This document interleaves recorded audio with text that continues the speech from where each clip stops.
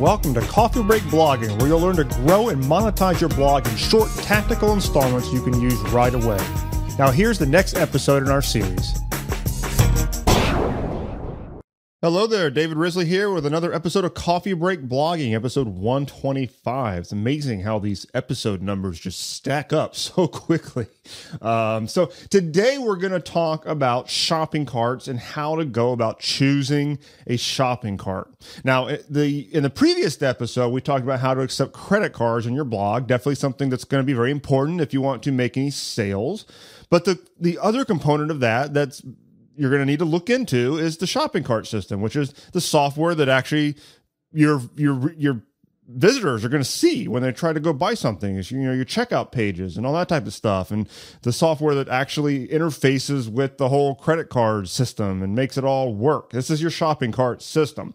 And so we need to talk about that and how to go about actually selecting one of these bad boys. Okay. And we're going to go over a lot of different options today. And I'm not going to go over them in a ton of detail because you're smart. You can go check out their website, which will be in the show notes, by the way. We'll put all the links there. You can go and look at these things. And I'm just going to kind of walk you through some of the options, okay? So the first question that we need to ask is, do you need an actual shopping cart? Okay. Now, shopping cart, the word shopping cart is kind of a vague term. Okay. Now, but it does delineate down into a couple of different categories. You've got the type of shopping cart that us information marketers typically use. Now, if you look at information marketing, if you're selling a course or an ebook or something like that, typically the person's buying one thing at a time, and they might have some upsells and that type of thing, but essentially it's a pretty linear transaction. The person reads a page or they watch a video and they say, yep, I want to buy that. They click the button that says add to cart, and then they begin the checkout process to buy that thing. Okay. Now, the other type of shopping cart is the one where you literally have a real shopping cart, where you add to cart, you can add multiple items to that cart, and you can check out and buy everything collectively. Now, those are two different kinds of systems, especially, and you need to look into this and look into what your intentions are going to be. Typically speaking, the multiple item style of shopping cart is really only going to be applicable if you're in the e-commerce business, if you're selling physical goods and that type of thing. Think something along the lines of Amazon, where you can buy or add multiple items to your cart and then buy all of them on one transaction. If you're not in that type of business, you don't need the style of shopping cart that's designed to do all that. You don't need the type of shopping cart where they're going to look at an ebook and then go add to cart. And then there's an option to go continue shopping and add a bunch of other things to their cart, because people don't really do that when it comes to courses. We're not, that's just not the way it works. Now, I'm not going to talk too much about the e-commerce side because generally speaking, I don't train people to set up e-commerce sites. It's beyond the scope of the Blog Marketing Academy. So the rest of what I'm going to talk about here is going to be applying primarily if you're selling digital products, okay? And there's three different ways to go here. The first one is going to primarily apply to you if you're selling single downloadable products and if you don't have a lot of things to sell. Okay. Now, these are outsourced solutions, which means that you're basically hiring these companies to not only process the order for you, but generally speaking, they're also going to deliver it to you as well. So if you get confused by, how do you deliver the ebook to somebody when they buy it?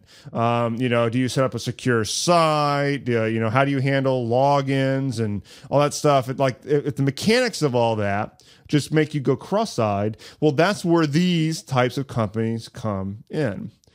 Now, these types of companies would be the likes of Gumroad. There's a company called Payloads, which is just a payload, and then it ends with a Z. So payloads with a Z.com. I've never used that company, by the way, but that's what they do. They sell digital goods. Then another one is eJunkie. There's clickbank.com. Some of these guys, and they're what they are outsourced delivery mechanisms where they process the order. They, in many cases, will deal with the customer support stuff for you. Not like answering specific questions, but if a person wants a refund or something, those companies will just do it. And they handle the delivery in a secure fashion to the people who buy it. Now, in exchange for offloading all of that hassle onto them, you're going to pay more, okay? You will pay more with those companies than you would if you were processing the transaction in-house. It's because you're paying that extra for all the other services that they are providing. I mean, they're delivering the thing to them and they're handling a lot of the back end stuff. So from your perspective on your site, all you're going to need is, a sales page, and then a link to the, a buy button link, and then it goes off into these people's companies like Gumroad or eJunkie or Payloads or ClickBank or what have you, and they take care of everything over there, okay? And so you're paying extra for that. I think with ClickBank, I haven't used ClickBank in years, but I want to say you're paying like 7 to 8% of transaction to the whole thing. Payloads, I think, has a flat monthly rate plus a percentage of transaction. Gumroad, I think, is just percentage of transaction, but it's higher than a typical credit card. I mean, I think it's more like about 5%. So you're going to pay more for these, but they're convenient. And they are good options if you're in a situation where you don't have a lot of products to sell. Let's say you just got one ebook right now, or maybe one online course, and that's kind of your main gig. You don't need a lot of upsells or any of this fancy stuff. Go check out some of these companies like Gumroad or eJunkie. I don't like eJunkie a heck of a lot, but Gumroad is nice and clean. They've got a really simple checkout process, and it makes selling things pretty darn simple, okay? Let's move on to the next option. This is definitely going to be beefier and will not apply to everybody listening right now, because these are the shopping carts that are great for selling information products, but they also come with a more significant cost. They're generally designed to run higher volume and things like that. Okay, so these are good for high volume people who are making many different transactions. Generally speaking, they're going to have multiple things in their product line because most of these options have the ability to do one-click upsells where they buy one product and then you say, hey, you want to add this to it, blah blah blah. In order to do stuff like that, you need to have other things to sell. You can't be a one-trick pony. And so if you're a more developed business, these types of carts can make a lot of sense. The other good thing about these is that they do allow you to offload that responsibility.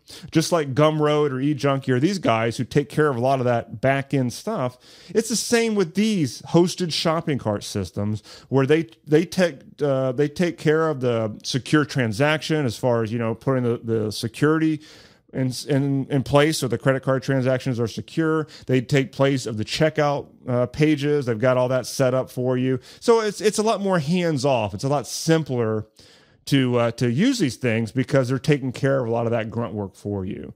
Okay. Oh, typically also with these shopping cart systems is that they also have transaction management built in. So if you want to go and refund somebody, you log into the shopping cart, you take care of that. You can see people's transaction history.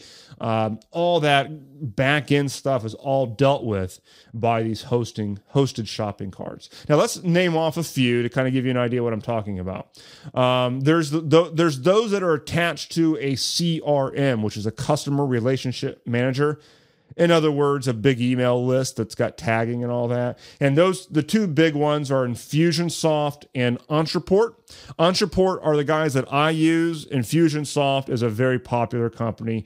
Both of these companies, they've got your email list and all the database capabilities that go along with that. But on top of that, they will also process transactions. So if somebody comes and they buy, you can process the transaction and everything right through Entreport. And the email, so it all goes into Entreport. You got all the marketing automation capability, and it's a real powerful combo. But because these systems are not cheap at all, you need to have a business of a certain caliber before you probably want to buy something like that. Okay, so it's not necessary for most of us, but those are two different options, Infusionsoft and Entreport. Another one that I have used before is called Nanocast. Now, Nanocast is actually a really nice shopping cart. But with a caveat. Last time when I was using it, the design of it wasn't that great. It looked like it was built in the 90s. Okay. And it might, as for all practical purposes, it might be that way now. They might not have made it any better. Okay. That being said, it's one of the most flexible and powerful shopping carts that I've used in a long time. It's a really nice shopping cart. You just have to get around the fact that when you're actually using it, it's not that pretty. Okay, so that's nanocast.com. Really nice. I was paying $99 a month to use it. So it's not cheap, but it's not as expensive as Infusionsoft or Ontraport. But it doesn't have any email capabilities or any of that. It's strictly for handling transactions, processing transactions securely, that type of thing. Okay, another one that's really popular is called One Shopping Cart. That's the number one shoppingcart.com. Very well known. I think the company's web.com. So it's a big company that's behind this. And many people use them, and it gets along just fine. I think One Shopping Cart, you can actually do the other style of shopping cart where they actually add multiple items to cart in the whole 9 yards. It's just that most of us are probably not going to be doing that. A competitor of One Shopping Cart is called Premium Web Cart. Has a lot of nice features. I've not used them personally, but I know that when I was personally shopping around, I was checking these guys out. So you might check out Premium Web Cart. I think it's just premiumwebcart.com. And another one that's getting more popular is called Samcart. Samcart.com. Now, this is set up by people who are very familiar with information marketing. They've got beautiful one-click upsell capability and a lot of really cool stuff. And I've heard there's a lot of power with Samcart, but I have not used it personally. And there are a ton of other ones out there. This is just to name a few, but the whole idea here is that you're offloading the responsibility for having a smooth checkout process to these companies. Okay, so if you want to just basically let somebody else deal with it, that's where these hosted shopping carts come in. Okay, now I want to talk about one other option, and it goes along with the episodes that we've been talking about here in Coffee Break Blogging for the last few, specifically membership sites. Okay, now why do I mention membership sites as a shopping cart? Well, when you get right down to it, that's kind of what they are. Okay. Now, if you go back to episode 122, where we talked about 6 reasons why you should create a membership site, one of the points that I made there was that you can sell anything essentially via a membership site platform, especially if we're talking about digital. And that even if you're selling an ebook or something, you can sell it via a membership site platform. And in fact, you might even want to explore not delivering it as an ebook, but deliver it as a small mini course instead, protected by your membership site software. And so if you're in the information business, it makes a lot of sense in my mind to not use some third-party shopping cart system like we've just talked about, but to actually do it as a membership where they get an account on your website and then anything they buy from you automatically gets added to that account. It just seems nice and clean to me, okay? Now, the other thing is that with these systems, it's a little bit more do-it-yourself. It's still pretty simple, but it isn't as if you are throwing all responsibility off onto another company and therefore paying them monthly for that privilege. With a membership site platform, especially in the context of WordPress, which is what most of us are using, you control it because it's tied right to your blog. So these people never leave your blog. They're not going to some third-party checkout page in most cases. They're going to stay on your site. And they buy anything via your shopping cart system, which is actually your membership site. Okay. Now, to name off a few options here, I'm going to start off with MemberMouse because I'm a huge fan of MemberMouse, and this is actually what the Blog Marketing Academy is built on top of. Now, with MemberMouse, I can sell any one-off product I want. I can sell any membership. I can sell any damn thing I want, and it's all through my own checkout process, customized for the Blog Marketing Academy. And it's all right there on my website. So I control the entire experience. I'm not offloading them onto somebody else's checkout page. Now, the flip side of that is that, of course, I am responsible for that checkout process. I'm responsible for what it looks like. I'm responsible for providing security for it. Now, the security is easy, actually. I host with WP Engine, and I just go and I buy what's called an SSL certificate, Secure Socket Layer Certificate from them. It's easy. All web hosts sell these things, and they'll hook it up for you, too. So all that means is that you can have any page on your site be secure just by turning the URL into HTTPS rather than HTTP. Okay. And so that's the way I do it. When I send people into my checkout page, that page is designed to be secured, which means that any information that people provide on that page is going to be sent securely. And then my system is integrated with Stripe for credit card, and all that information gets securely communicated with Stripe. In fact, my servers never even see anybody's credit card information. It goes directly to Stripe, and Stripe maintains all security for that. But I control the entire checkout process this way. And that's with MemberMouse. I could sell an ebook that way if I wanted to. I could sell any membership I want in any format. I could sell any one-off product I want of any price point, and I can do it all in MemberMouse. And the beauty of it is that I can provide that one global account that anything that they buy from my company appears under that account, which is just easy. It's just easy for people. Okay. Now, a few other options. Wishlist member, very popular out there for memberships, and you can do the same thing. And I believe it integrates with Stripe now, integrates with several others, and you could sell one-off or recurring. I mean, you could sell anything you want essentially with Wishlist member. Digital Access Pass is another one. Member Press is another one. There's a lot of these out there. And this happens to be the way that I prefer to set up a checkout or a shopping cart, quote unquote, system on my site, is to do it using a membership site platform. Okay. With MemberMouse specifically, if you want to be able to do one-click upsells like the fancy guys like Nanocast and Samcart and these guys will do, then MemberMouse allows you to do that. You can do one-click upsells, and it's beautiful. It works just as well as those big hosted systems, and that's with MemberMouse, which is what I use in my business. So that's basically the lay of the land in terms of shopping carts, okay? I don't want you to get that confused by it. There are a lot of options out there because, you know, anything out there in the internet that every business is going to need, you're going to have a lot of people trying to provide it, you know? So you go out there to look for shopping carts, and you're going to find a ton of them, an absolute ton of them. So what you need to do is evaluate it from what are your needs? What are your needs? If you're going to just be selling one thing, or maybe two things, and you're not looking to do upsells and stuff like that, you don't want to deal with the mechanics of delivering things to people securely, go check out some of these simple ones like Gumroad or eJunkie or even ClickBank if you want, okay? If you're running more volume and you want to have more complicated upsell sequences and all that kind of stuff, check out one of these hosted shopping carts like this kind that we've talked about. The price points vary.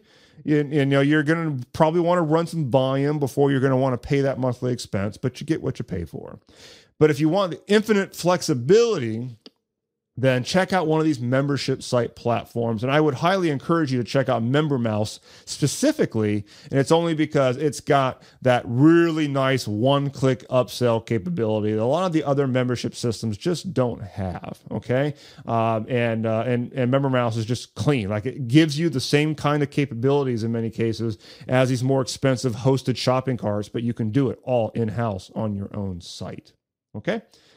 All right, so there you go. Hopefully you found that valuable. Hopefully I provided a little bit of clarity there on shopping carts. And the next episode, we're going to jump right back into the dedicated membership site theme, where we're going to be talking about how to deliver on a recurring membership. Okay, so I'll see you then. Thanks for listening to this episode of Coffee Break Blogging. If you like what you heard here today, we have something awesome we'd love to send you. It's called the Blog Conversion Guide, and it has 9 tweaks you can make to your blog in order to increase your conversion rate to get more opt-ins and sales. As one of our listeners, we'd love to give you access to this guide absolutely free. You can get your copy right now by going to coffeebreakblogging.com. Again, go to coffeebreakblogging.com to get your copy, and we'll see you next time.